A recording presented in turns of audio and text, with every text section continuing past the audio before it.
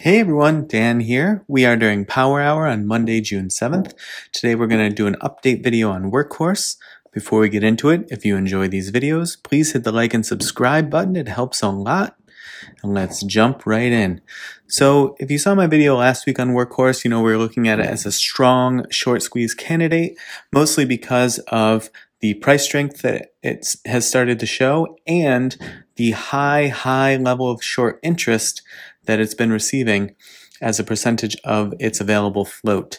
So here's the chart where we stand right now. This is the 5-day, 5-minute. You see we had this big run up here, peak a little over 18, and then there's been some selling off here, and I'm sure that this has been a combo of both some folks locking in profits, some folks kind of getting scared away, and the shorts still continuing to pile in and essentially, I guess, do what shorts try to do, which is not only profit on a stock going down, but oftentimes trying to take that company to zero. And I know that that's a big reason why folks really don't like what the shorts stand for. But if we take a look at the chart, a couple of things jump out to me. One, we have some incredibly strong areas of price strength here. So, we should have really strong support at that $13 level because of previous support and resistance. And then same thing at this $13.59, which is just below where we are now. You see both of these as strong zones because, previous support here, support all along here, resistance in this area, resistance in this area. So whenever zones encompass both previous support and resistance, and that they're in alignment in the same price zone, that sort of makes that zone that much more impactful for future trading price points.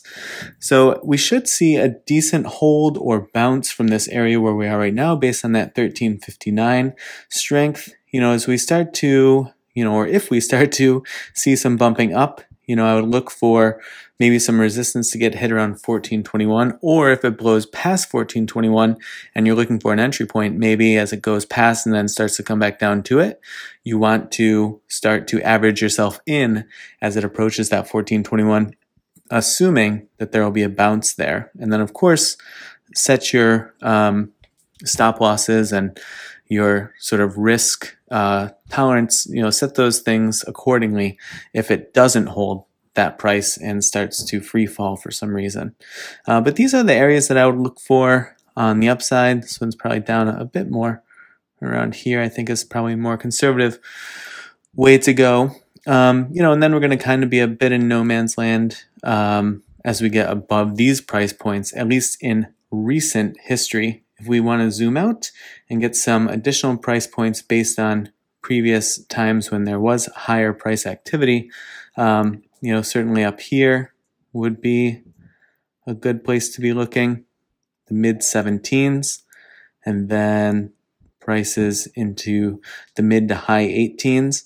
And then ultimately, there should be another really strong zone here where there was a lot of support and resistance in this zone previously, right there at about 30. So there's going to be a bunch of additional price points in the interim, but we can definitely get more sort of calculated or surgical about those price points as we get nearer to them. Still quite far away to sort of see exactly how the price is acting or reacting in order to be too predictive in those price points at the moment. But here on the 5-day, these look really strong to me. Big green candle coming in right now. Again, this is about 3:18 p.m. So things are looking pretty solid here. There is also sort of a bottom support trend line that's formed here. And we are going to get into the short data. If you just hold tight, we're going to pop over there in just a moment as we finish up with the charting. But this trend line, I would look for this to continue to hold also. And, that should offer some additional catch support.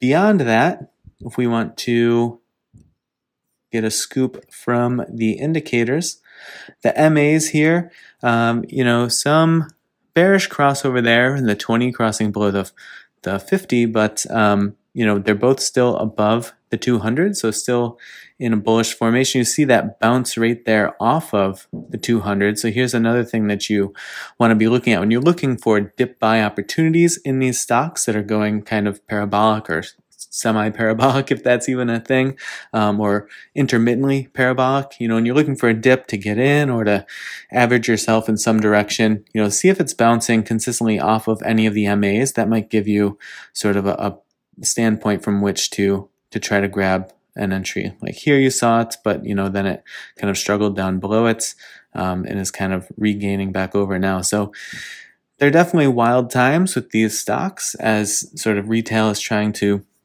claw back some of what shorts have done to them, I guess in the past, decades probably, but we'll see what happens. On the short data side of things, this is just a recap from the last video because this hasn't changed yet. This data was provided on 5/14. Well, it was probably provided after 5/14, but it was the data up until 5/14. Still showing, just shy of 42% of the float being shorted. I'm hoping, we're getting updated numbers very, very soon. We should get the 5/31 data any day now. So we'll see what impact that shows. On this side of things, we see, and again, this is just sort of like recap stuff because this is from a couple weeks ago, but big increase from reporting date to reporting date. The dollar volume has dropped down, but that's predominantly because the price has gotten crushed so much, and that's what's dragging that down. But you see here, big decreases here, but then as soon as, I believe this is when Workhorse didn't gain that USPS bid or whatever it was, the government bid for contracts for vehicles, that's when short sellers jumped in and just have continued to take on more and more short positions throughout this time period. So definitely piling in. Wrong one. If we look at the fee, this is still where I'm a little bit like wish that we could get some movement here. I was going to scroll up and show sort of like how this can run up as we see here, but you can see it from where we are. But it can run up, and it has in the past up over 100%. That would be an amazing thing to have happen these days, but it's just not happening. And we can actually get, I think, some new or more up-to-date data here, see if there's any movement in the shares. It's not updating at the moment for whatever reason. Maybe the fee from Interactive Brokers is not working at the moment, but this should get updated at some point. Show us if there was a bunch of availability movement during the day. And again, just keep in mind when the availability goes from something like 150K to 35K, that means that a bunch of short sellers have borrowed more shares to take more positions. So this would show short sellers still coming in to short sell this stock in large numbers. If we look here to see sort of what was going on last week, let's start here with the short volume ratio. So ratio still picking up steam, 31.77 by the end of the day Friday.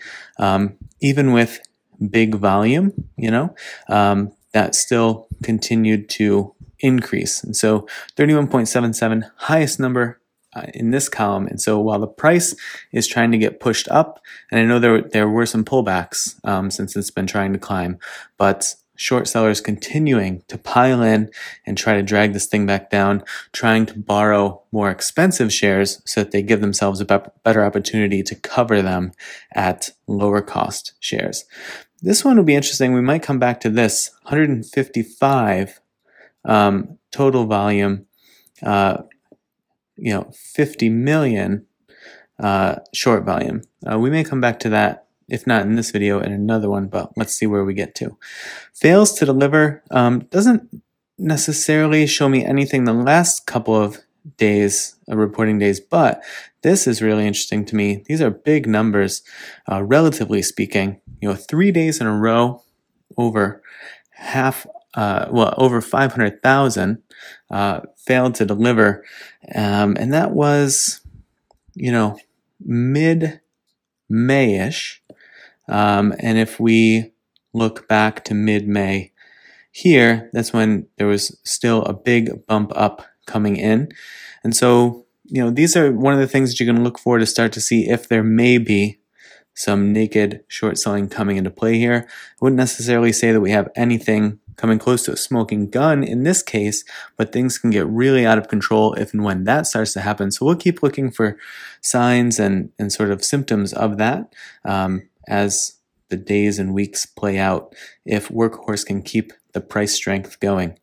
We do see the, sorry for the video ad down here playing, but we do see that the total short shares floated is 112 million here, and the same idea on this one. Short ratio 3, short float percent 42%. So pretty similar to what we saw on the other side of things.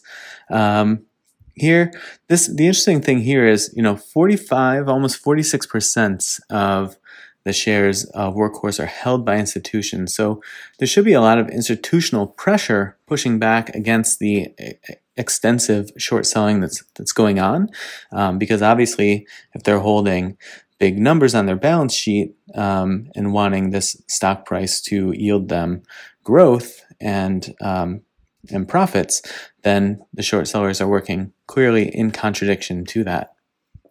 So that's where I'm seeing Workhorse for now, and to just sort of like be more explicit, more clear on that, I think that what Workhorse needs at the moment is basically to keep the price moving up. It's going to need that to put the pressure on the shorts, mostly because the shorts are still coming in. They're showing more strength by piling in, it seems to me.